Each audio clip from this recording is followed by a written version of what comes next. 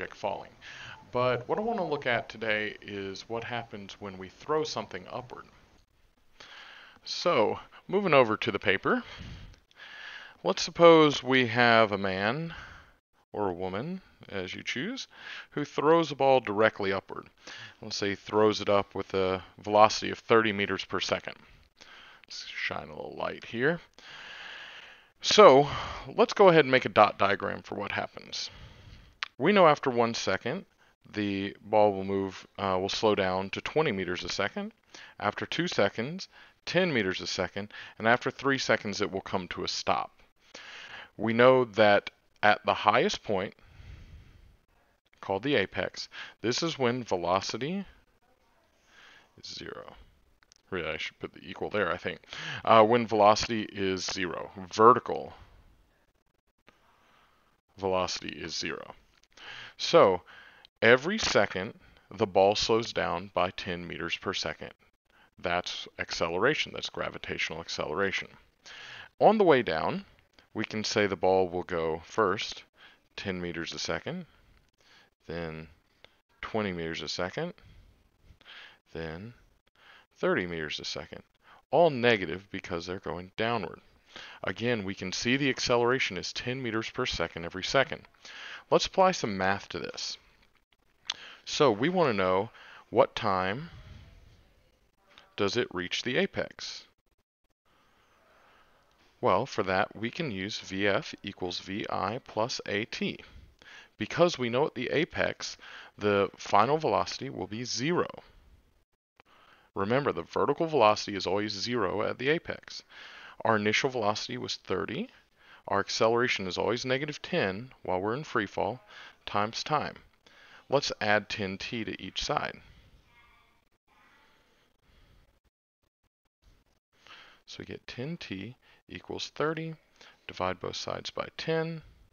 We get t equals 3 seconds.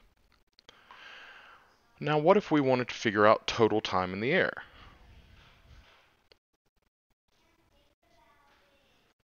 Well, now there are 2 ways we could solve this. Let's first use Vf equals Vi plus At. Final velocity will be negative 30 because we know on its way down it ends up going the same speed as it did on the way up, just in the opposite direction. Again, don't fire guns directly up into the air. The initial velocity is still 30. The acceleration is negative 10 because it's in free fall times time. Again, let's add 10t to each side. So we'll get, oh, let's not, because that's not combining like terms. Let's instead subtract 30 from each side. So I have negative 60 equals negative 10t. Divide both sides by negative 10. We get 6 seconds equals t. And that matches up with our dot diagram, right? 1, 2, 3, 4, 5, 6 seconds in the air. 6 seconds to return to where it started. Let's move this up a little so you can see the bottom. 6 seconds equals time. But I told you there was a second way to solve for the total time in the air.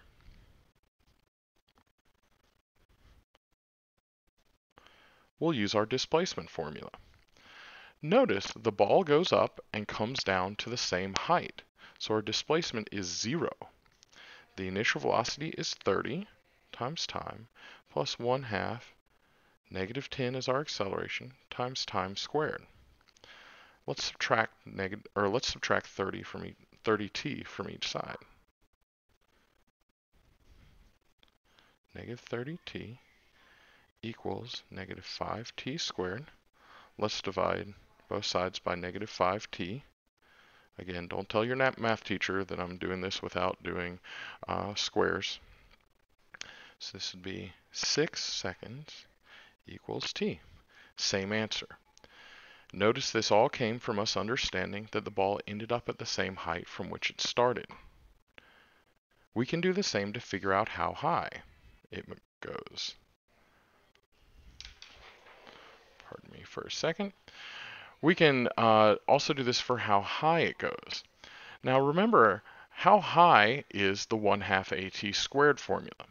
And thus far, we have been using 0 as our initial velocity. But that's not what we're going to do today. Today, we have an initial velocity of 30 meters per second. So we need to plug this in. So delta y equals VIT plus 1/2 AT squared. Delta y is what we're looking for. 30t plus 1/2 negative 10 t squared. Oh, we have the t, don't we? We know how long it took to get to the apex. 3 seconds. Delta y equals 30 times 3 minus 5 times 3 squared. Delta y equals 3 times 3 is 90 minus 5 times 3 times 3 is 9. Delta y equals 90 minus 45 for a total height at the apex, because the apex occurred at 3 seconds, of 45 meters. That's it for today. Ask in live session if you have any questions.